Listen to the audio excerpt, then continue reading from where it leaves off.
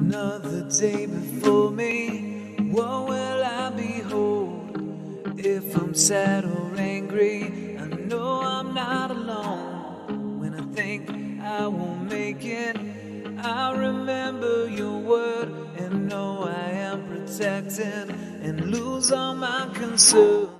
Hello, ladies and gentlemen, and welcome to New Hope in the Lord. I'm Reverend Joseph, your host, and I thank you for watching our broadcast today. I have a question for you. Do you have peace? People, since the beginning of time, have been questing peace. Since Cain killed Abel, the first murder that happened. And the peace that they're looking for is on the outside, with treaties and so forth like that. But the peace that I'm talking about, do you have peace within your soul? And if you don't, that means that you really haven't had a personal relationship with Jesus Christ, because the scripture says he is the Prince of Peace. And in Isaiah chapter 26:3, it says, I'll give him perfect peace whose mind is stayed on me because he trusts in me. So if you don't have that peace, Jesus offers that peace. There was a man named Horatio Spafford. He lost a son at 17 years old to pneumonia. He was a very wealthy man, and there was a fire in his building, and he lost half his fortune. Then his 4 daughters and wife went on a boat to England, and he didn't go with them because he had to take care of the situation with the fire at his building. And unfortunately, there was a accident on the boat with another boat, and his wife survived, but his 4 daughters died. And when he went over to England to see his wife, the captain told him, this is the area where your daughters were killed. And he got on the top of the deck and he wrote a song. And the song is called, It Is Well With My Soul. I'm going to read some of the lyrics to you. When peace like a river attendeth my way, when sorrows like a sea billows roll, whatever my lot, thou hast taught me to say, it is well with my soul.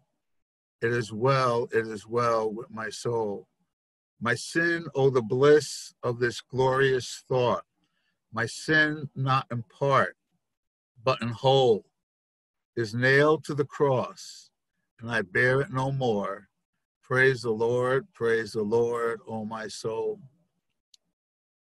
He had a horrible situations happen in his life, but he knew this life was temporal, and he knew that God gave him the peace, and he knew that his sins were nailed to the cross, and that he'll not be judged for his sins anymore.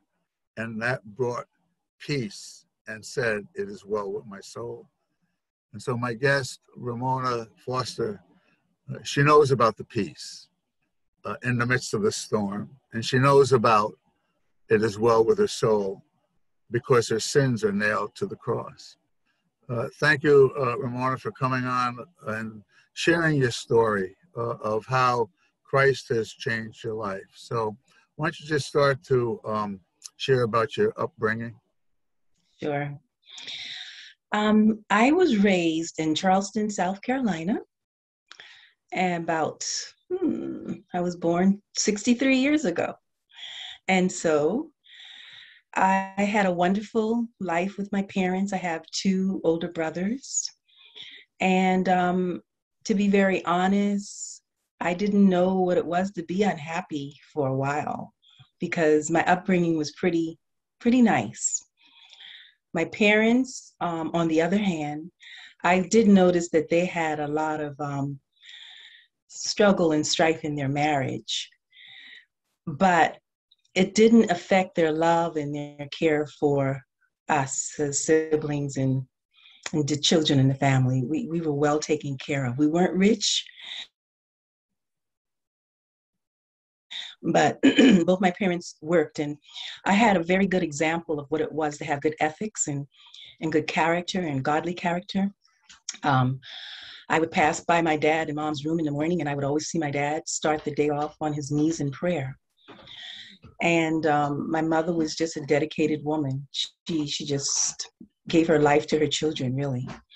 But I just noticed that they argued, and they weren't very happy. At least mommy wasn't very happy, and she made it known. And so I went to college, and I went to a college in Voorhees, South Carolina. Um, and I came home, and my dad was very ill. He almost died, actually, of pancreatic cancer. Well, not cancer, but it was three cysts on his pancreas. So it was a very serious situation. And my testimony is really about my marriage to my husband, how God used my marriage. I want to ask you before we get into that, Ramona. When you were growing up, did your parents take you to church? Oh, yes. Did you Oh, hear yes. about Jesus? Yes. Yes. Um, did you hear the born again message there? And Mm-hmm. how was your school when you were going to school? When Okay. you were in school, how was your situation there? The first question about church, we always went to church. We were brought up in the church, a Baptist church.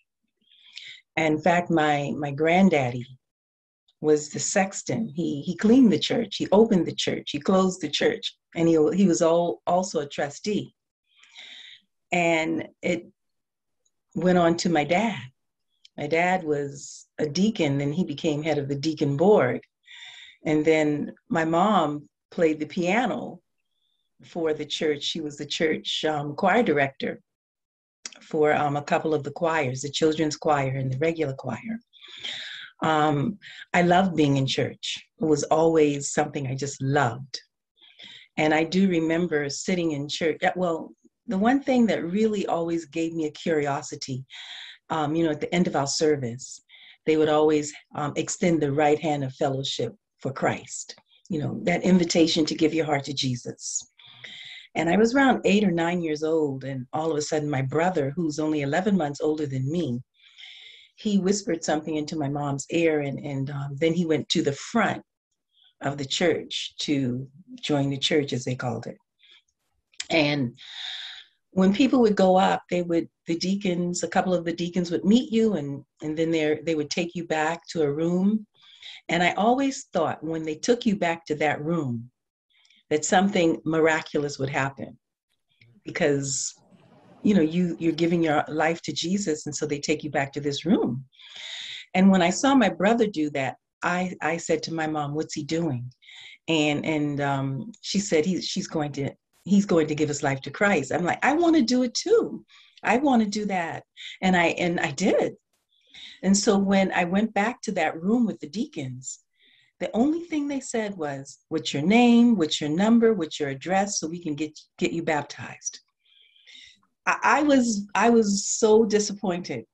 I thought something truly miraculous and a change was going to happen right then and there, And even though I was 8 or 9 at that time, a change did happen. I may not have experienced it in the physical, but something did happen as I began to grow. But going back to school, I went to school in the neighborhood. I ended up at, as I said, Voorhees College, and I had a great school experience. But that is how I came to Christ initially. So it was basically when you were just a little girl, you were fortunate to hear the message of receiving Christ in your life, because there's so many churches where they don't share the truth of the gospel. They have you cling to whatever the denomination is over Jesus. And so as let's just say when you're going in grade school and high school, now you have Christ in your life. The children there, not everybody has Christ in their life. Right. And did they look at you as a a different breed, uh, like a lot of them were, Mm-hmm. because you wouldn't partake in what they call fun, which is actually the start of a hellish life? Well, I tell you the truth. Even though I know I gave my heart to the Lord, I don't believe I got the discipleship that I should have. Meaning that I still went to church. I participated in the children's choir. I was a soloist in the little children's choir. I was in the junior ushers. So I really enjoyed serving at church. But I have to tell you, I felt as though something was missing. Yeah. And so, of course, once we give our heart to Jesus, the Holy Spirit enters into our hearts, the promise guarantee of the Holy Spirit. I didn't know that at the time, but I knew something happened because every night I felt this desire to get on my knees to pray. And, this happened throughout my teenage years, even from 9 years old up until then. And the only thing I would say was the Lord's Prayer. And I would pray for my family, but I had to do it every night. And I remember one night I was not going to do it, and something inside of me said, no, you didn't pray. You need to pray. And so I was labeled a goody two shoes because I didn't participate in a lot of the things that, people, the young people did. It's not as crazy as it is today, but still, I didn't feel the need to be rebellious or, go out smoking or drinking or being promiscuous of any kind. And Did you feel rejected in as a young girl, with did you feel like an outcast or kind of alone because of that situation? I did not. I had other friends who were in the same category as myself.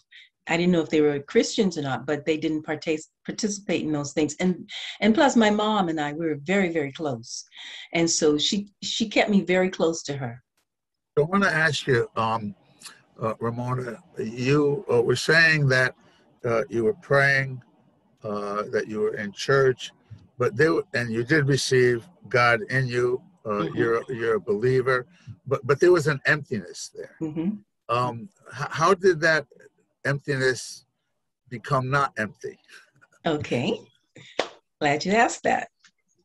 I kept seeking the Lord, and this is a very, very important part of my development. I believe God gave me.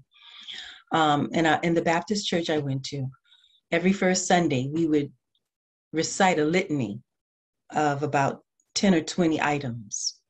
And the one item that always stuck out for me: when you depart from this place, reunite with another body of Christ wherever you are. And that brought me, that really served me so, so well, because when I relocated to New York at the age of 22, I was looking for a job, and I was looking for the address to go to this interview. And I ran into a gentleman, an older gentleman, and asked him, could you tell me where this address is? And he did. And he also said, I want to invite you to my church. And so immediately when I hit New York, God divinely orchestrated that I was going to be reunited at a church. And it was another Baptist church. And I believe the Lord gave me a really keen sense of discernment, because I went to this church and I knew the presence of God was there. And so that was a part of my journey of discovering what was missing, because when I went to that church too, something was still missing. Even though I felt God's presence when the preacher preached, but there was something still missing from me. That something that was still missing from you, which probably was the baptism of the Holy Spirit, how did that take place in your life? Okay. Well, my husband worked at Medgar Evers College. When he was about 25 years old, he began working there as a counselor. And then he became very quickly the Lord, without us having this knowledge of God. I should say we had the knowledge of God, but we not the experience of God. And again, the steps of the righteous are ordered of God, whether you know it or not. And he had a secretary because he became the director of this department. And his secretary invited him to a church in Brooklyn. We were living in the Bronx.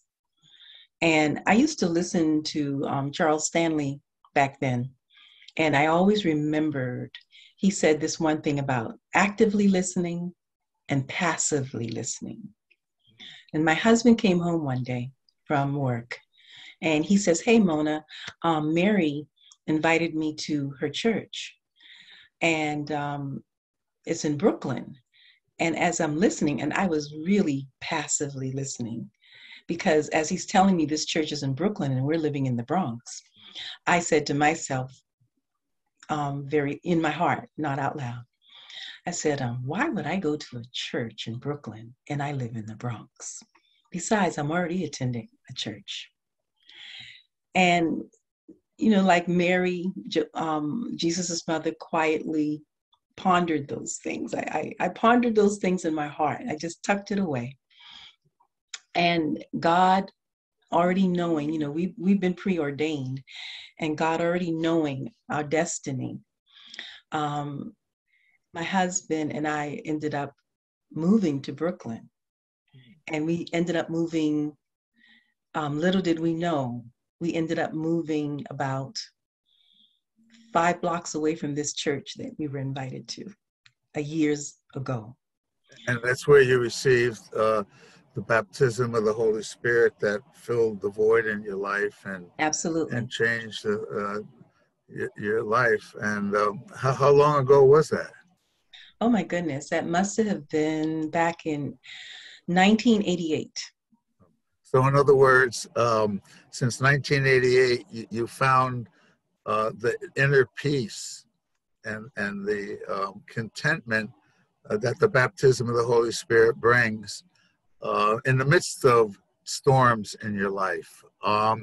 Could you share some of the storms in your life? Because a tornado doesn't care how much money you have, doesn't care what color you are on the outside, doesn't care what religion you are, or what group you live, what denomination you're in. A tornado doesn't care anything about you. It just comes to kill, steal, and destroy. And so born-again Christians are just as susceptible to pain and trauma and trials as non-believers. And so with the peace that you have in your heart, guides you and leads you and helps you to be steady in the midst of the storms. Is there a couple of storms that you would like to share with us today? Yes. Well, of course, the biggest storm that I went through, I grew up with a goal, a drive of wanting to have a perfect marriage, because I saw such an imperfect marriage in my parents, that I was just fueled that I wanted to have this perfect marriage. And so when my husband and I got married, the very first year was wonderful. But then, unfortunately, he got introduced to crack cocaine back in the 90s when it was blaring. And, if you were to meet my husband, you would never think that that would be his story. But crack cocaine, the sin. Satan doesn't care what it is and who you are. Right. And he got entangled in that. And that began a 13-year nightmare of drug addiction.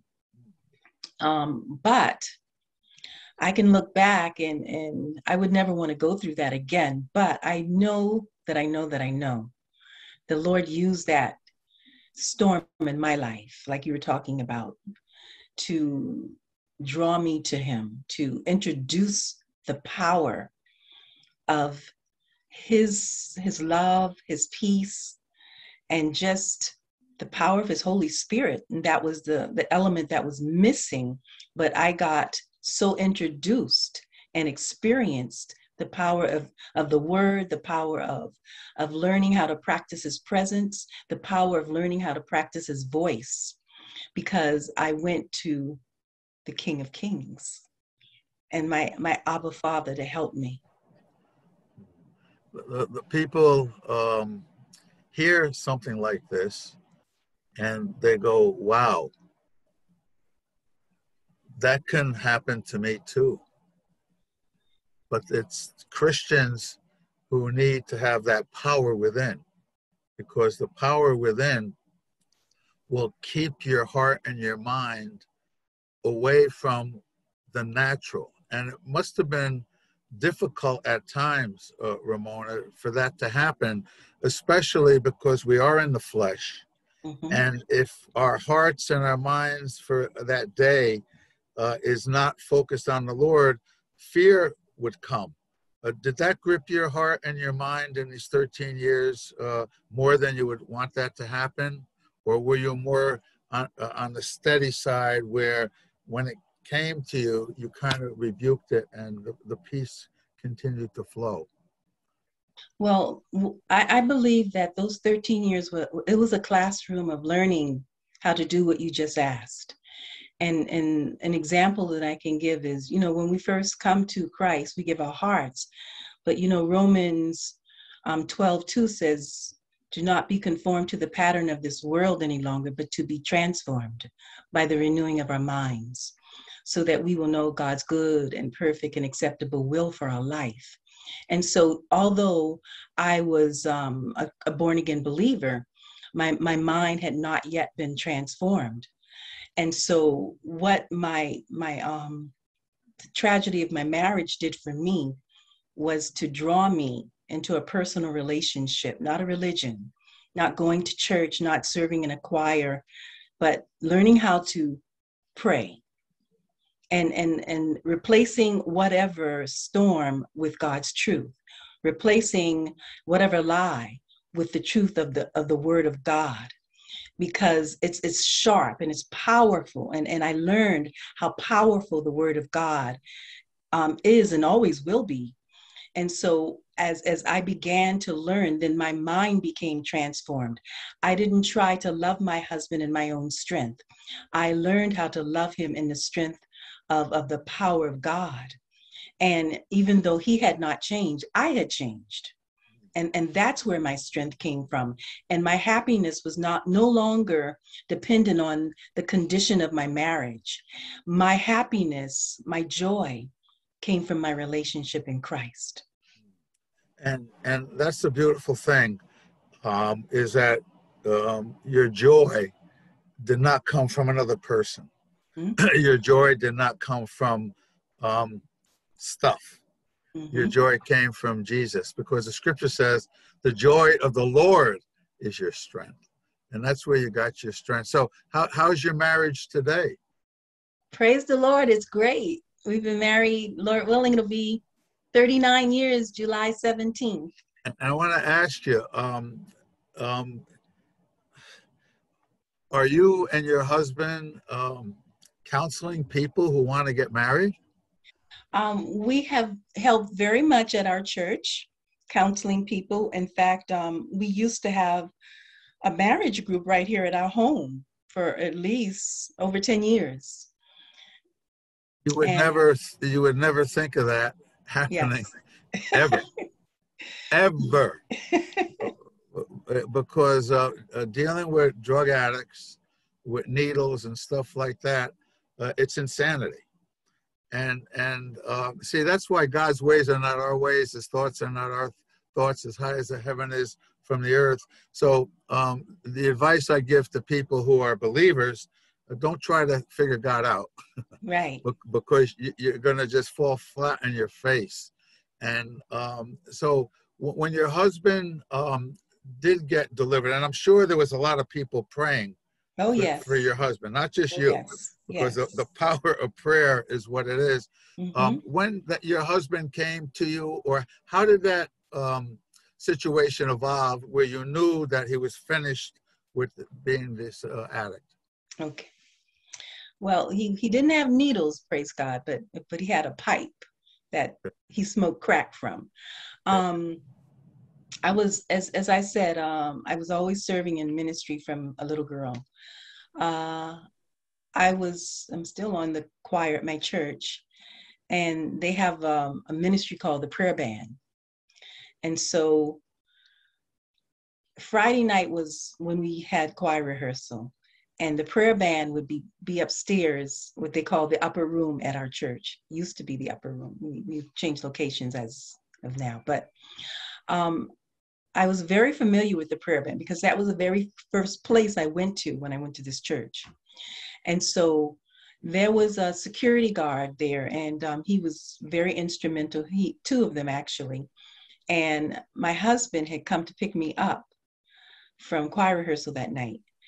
And it was very unusual to find a parking space right there in front of the church because it's a busy area. But the Lord orchestrated that parking space.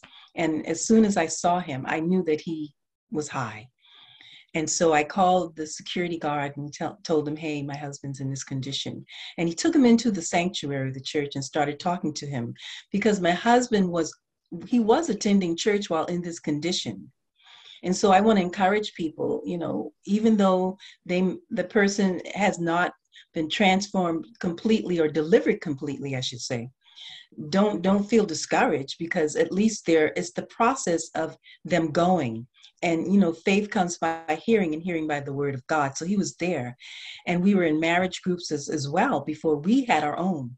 So the security guard encouraged him to go upstairs to the prayer room. And one of the ladies who's the leader, Dorothea, said, what are you doing here? And he says, I want to see the pastor. And then the pastor came up because we had a prayer band, and then we had a praise band. The praise band was downstairs, the prayer band was upstairs, and they were doing praise and worship and prayer simultaneously. So there was a stairwell, and the pastor came up the stairwell. He says, why do you keep doing what you do? And he says, I don't know. He said, if you had said anything else, I would have just gone back downstairs. And he took him into his office at 12 o'clock at night. And from 12 o'clock until 2 o'clock in the morning, or after 2, he went from Genesis to Revelation. And when he came out of there, he believed. He said he simply believed.